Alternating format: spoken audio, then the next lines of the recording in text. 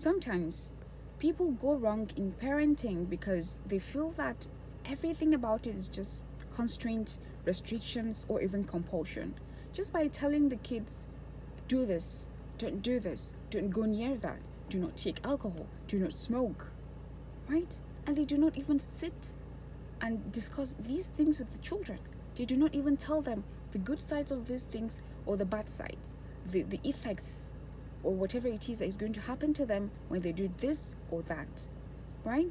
And now, when someone from outside introduces such things to them, they are glad to take it because they're curious and they would like to try.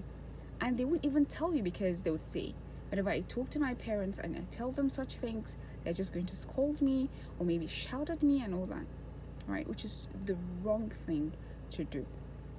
So another thing is, the right thing is to talk to them because even in the Quran, whenever Allah is going to mention something, He would mention the thing and tell us about the reward if it is a good deed.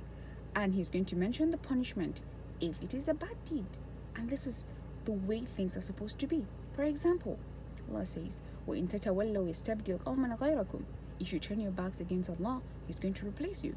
وَإِن تَكْفُرُوا فَإِنَّ لِلَّهِ مَا فِي السَّمَاوَاتِ وَمَا فِي الْأَرْضِ.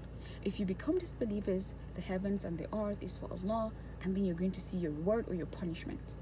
Right? So now, if you discuss these things with them and explain, then you are going to mention the good sides and the bad sides to them, and then ask them to make a choice.